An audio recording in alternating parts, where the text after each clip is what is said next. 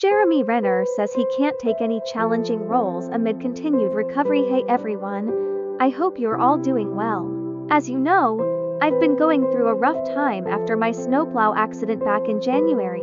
I'm still in the process of recovering and dealing with the aftermath. Unfortunately, this means that for the time being, I can't take on any challenging roles. My main focus right now is on my health and my family. My family has been absolutely incredible throughout this entire ordeal, and I am so grateful for their support.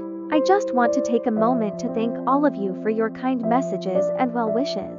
Your love and support have truly made a difference during this difficult time. I can't wait to be back on screen and continue entertaining you all again soon. As always, please keep your positive thoughts coming my way because they are really helping me get through this tough period. Take care of yourselves, and I'll talk to you all soon. Thanks, everyone.